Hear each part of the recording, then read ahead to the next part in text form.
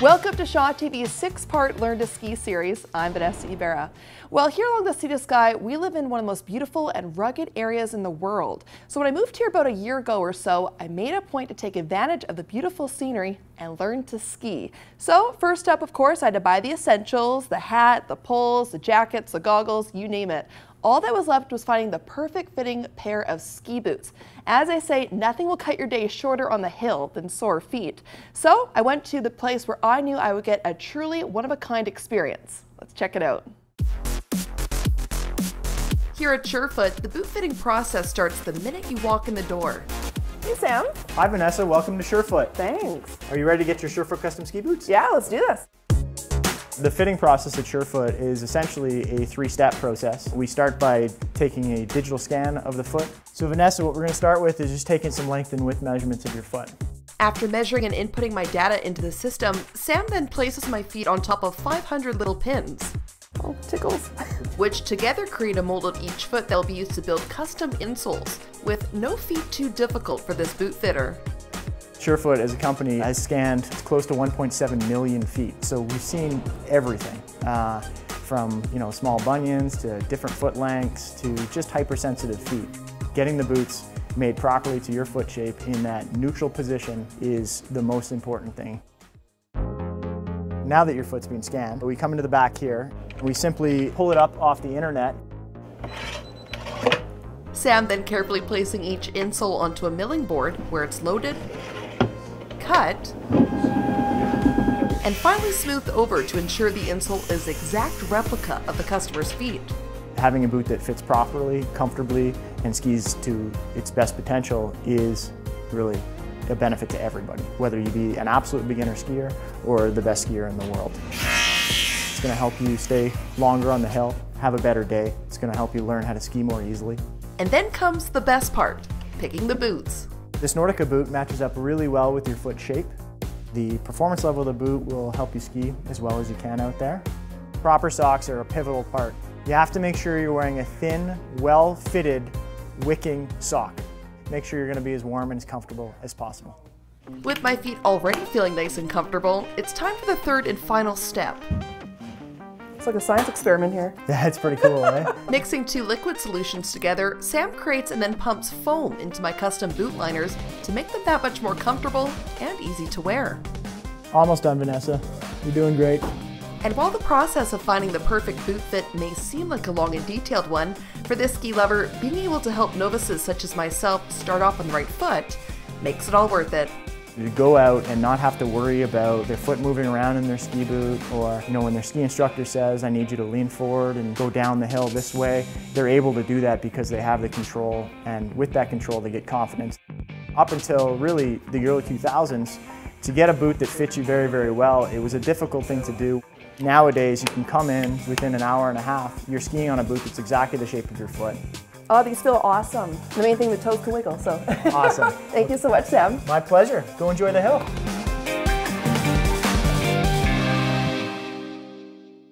Well, now that I've found my perfect fitting pair of ski boots, it's officially time to start my lessons. Well, up in Whistler, the Whistler Blackcomb Snow School is known as one of the best in North America. They offer everything from single to group lessons, adaptive lessons. You can even learn how to ski with an Olympic racer. All you have to do is sign up. So, here goes nothing.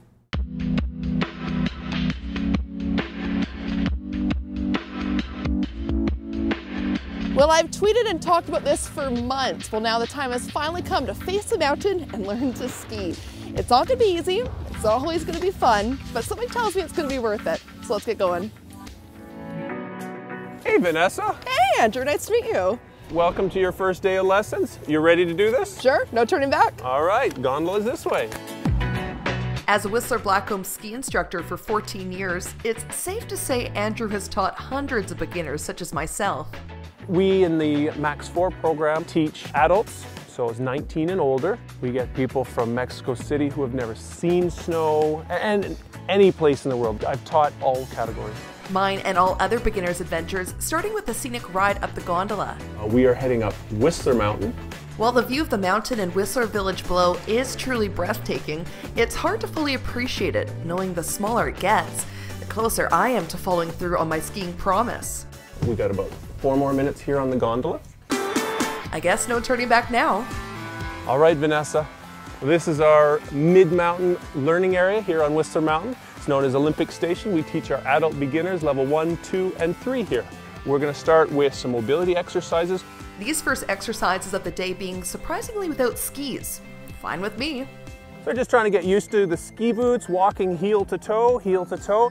By putting the skis on right away, it makes it very hard to move around because it's very foreign. So by doing it without the skis on, you can get used to some of the motions without having to worry about sliding and suddenly losing control.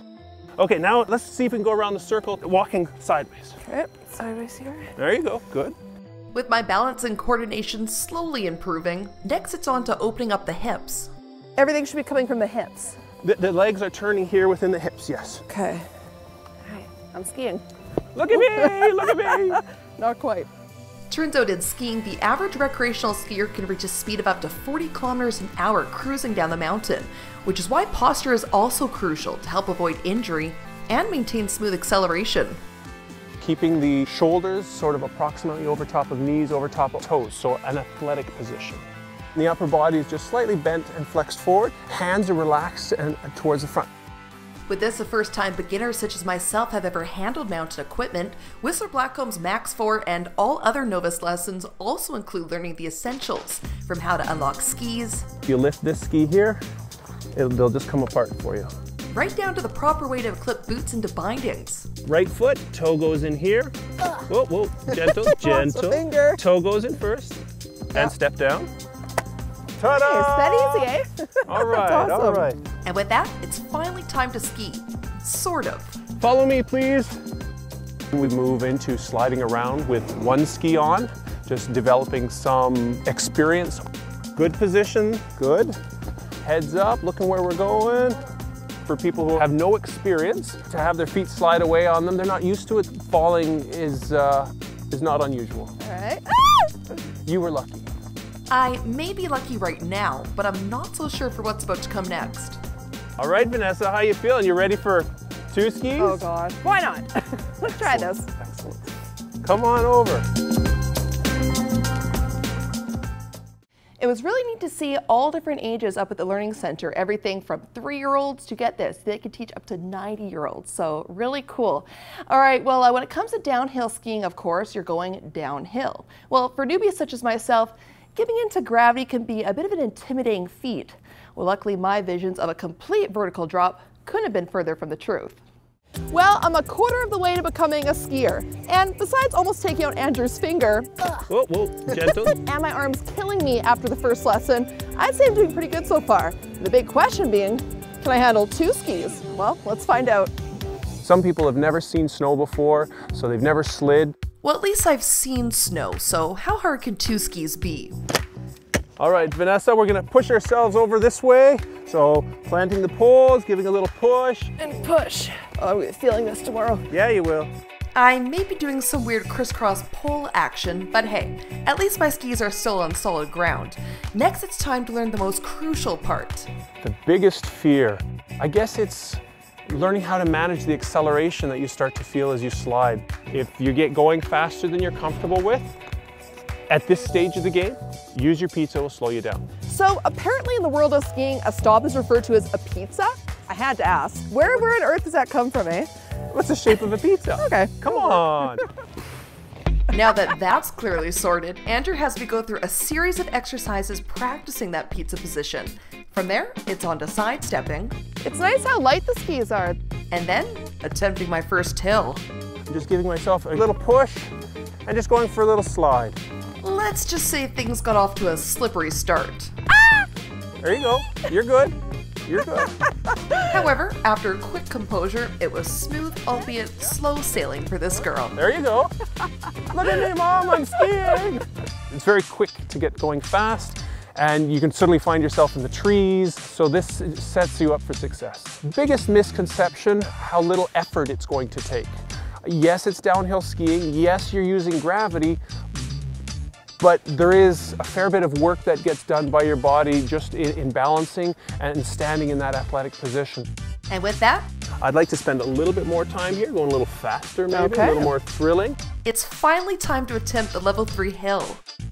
Aside from initially flailing my poles around like a madwoman, before you know it, I got the hang of things. Honestly, I've never felt a cooler sensation than gliding down that mountain. I think I may have just been bitten by the skiing bug.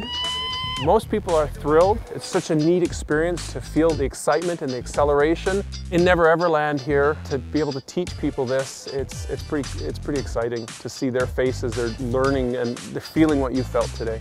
That was awesome. High five, that was amazing. Along with pizza, another common stop method for beginners is called snow plowing.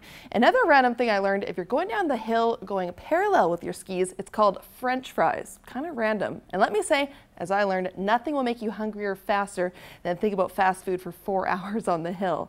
Well, stick with us because when we return, I'm going to face what all new skiers dread, the chairlift. You're watching Shaw TV.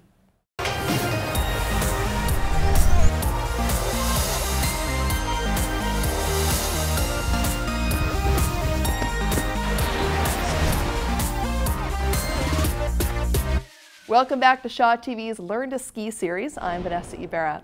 Well, now that I've successfully learned how to ski on 2 skis, you think I pretty much got it, right? Well, not so much. It's kind of neat in the sport of skiing. There's always something new to learn, whether it's trying out new equipment or terrain, trying out new skills. There's always something different. Well, in this next story, I'm going to attempt what many new skiers dread, the chairlift. And I don't know what it is about the chairlift. Maybe knowing everyone's watching you get on or knowing you have 5 seconds to battle this thing, it can be quite intimidating. So let's see how I do. All right, George, so we're heading up the mountain once again for my 3rd lesson. You've seen the tapes. How have I done so far? I think you're pretty amazing, actually. You've done pretty well. So I think for our lesson today, maybe we'll start once again on the magic carpet. Every year, thousands of people flock here to Whistler Mountains Learning Center to learn to ski, with 2015 their best year yet. We could have used probably another 100 or 200 instructors. We just had that many people wanting to take lessons. But you won't hear this pro of the year complaining. I love skiing, I love people. Yeah, it's fun, really a lot of fun, very satisfying. Today I'd start my lesson off practicing basic turns one more time. Confidence in check, it's time for the chairlift. Okay, right up to the green line. You're going to take your poles in the middle and look to the outside and take that bar in your hand when the chair comes so you don't get hit in the bum with it. Very good. Hey. Super. Easy enough. Yeah. Okay. Now just enjoy the view. And now we relax. So where are we heading up to here? This is a green run or what's? This is a green run. This is a specific teaching area here. It's pretty easy. And surprisingly, so was getting off the chairlift. Good. Keep forward. Super. Super. That wasn't too bad. I like the scream. That's good. Now that we're over that hurdle, it's time to officially start our lesson. Look down, turn the left leg, squeeze the snow. We kind of go on an outline. We have like five principles. The first one is the way we stand. We like to keep a nice loose stance. The other thing we try to do is turning with the lower body. That's super, really nice. Okay, up. George making me hold my poles directly in front of me to help stabilize my upper body. Super, nice, really good. Next, it's on to edging. This skill requires putting your weight on the downhill ski in order to maintain balance during a turn. It's a little more similar to a car where you turn the steering wheel and the car leans on the outside tires. It doesn't lift up and go on the inside tires, so there's more stability there. And if you don't do it well, this happens. Up! Ah!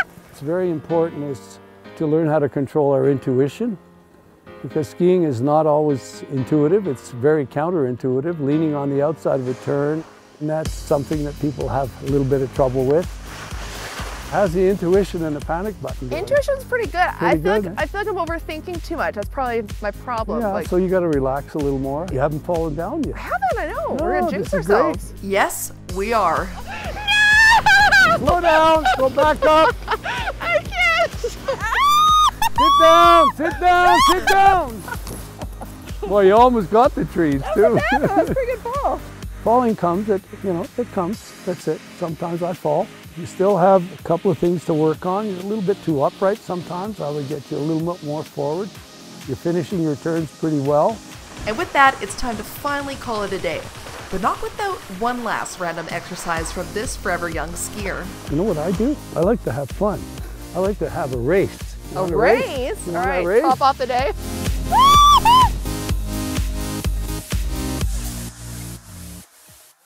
As you can see, the Whistler Blackcomb staff really do make the lessons a lot of fun. And as George said, yeah, there's people falling everywhere, which is what makes it so great. You learn not to take yourself so seriously. Okay, well, moving on here. The Whistler Blackcomb Snow School offers their lessons on both Whistler and Blackcomb Mountain. So for my fourth and final one, I thought I'd give Blackcomb Mountain a try. Did I pass with flying colors? Well, let's find out. Well, viewers, I've finally reached my last day of lessons. Well, I think I'm doing pretty good. I gotta admit, my head is full of all the information my instructors have given me. However, George does say I'm ready to do a green run, so let's try it out.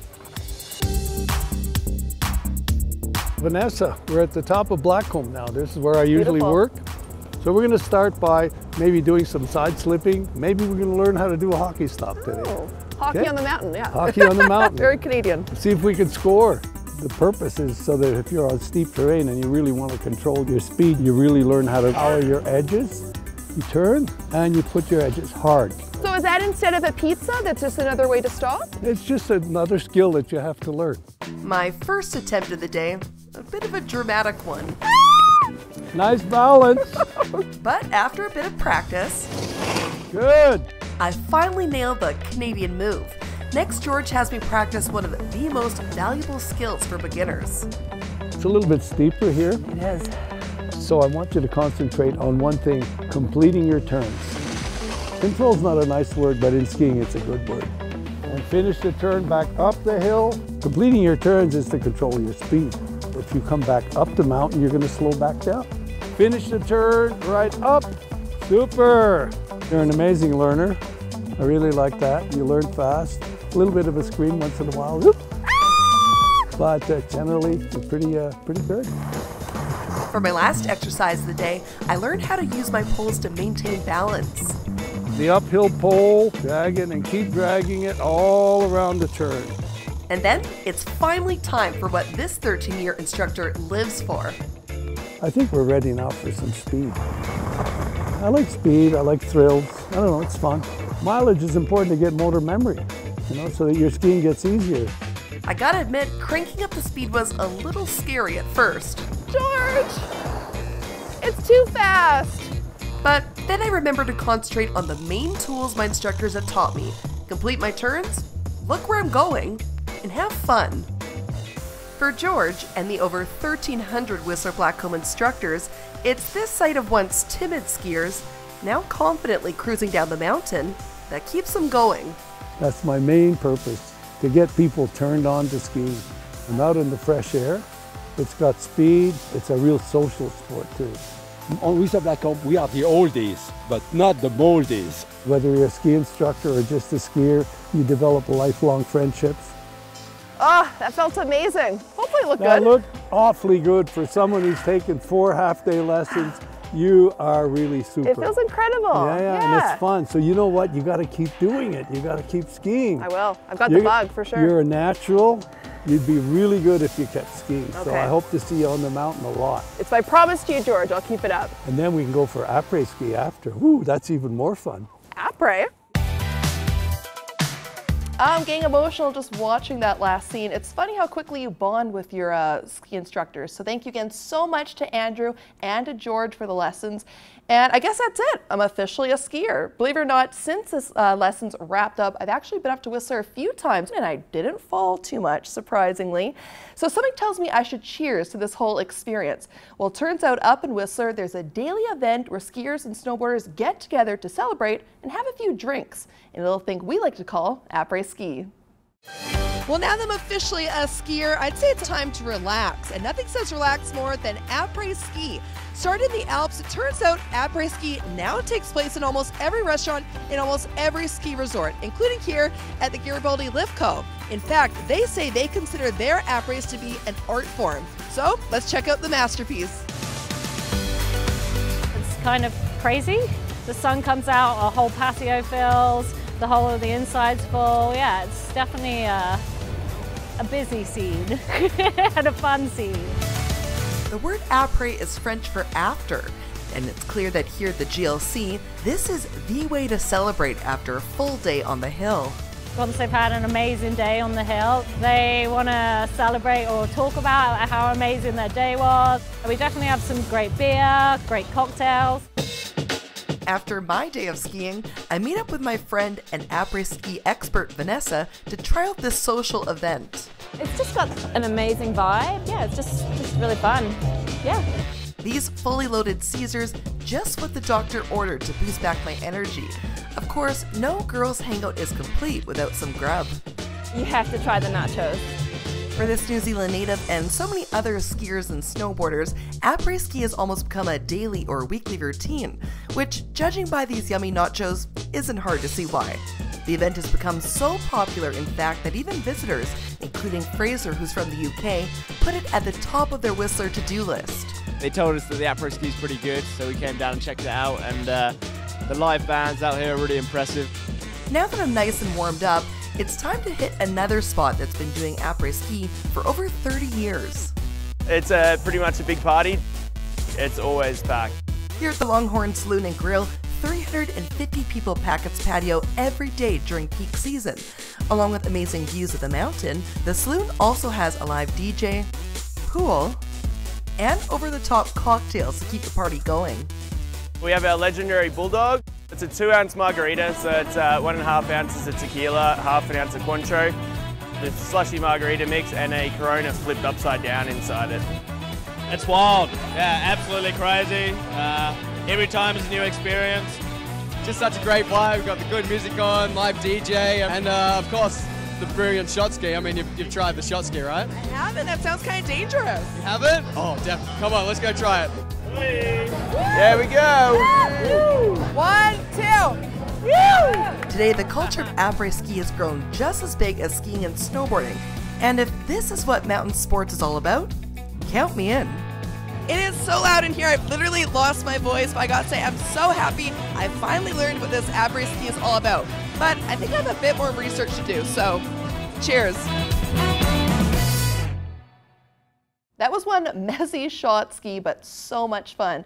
Well, that wraps up Shot TV's 6-part Learn to Ski series. Thank you so much for joining us, and an even bigger thank you to the Whistler Blackcomb PR team, my instructors, everyone that made these lessons possible. It was truly an amazing experience. And if you yourself want to learn how to ski or snowboard, be sure to sign up for their lessons at whistlerblackcomb.com/snow school. Thanks so much for watching, and we'll see you on the hill.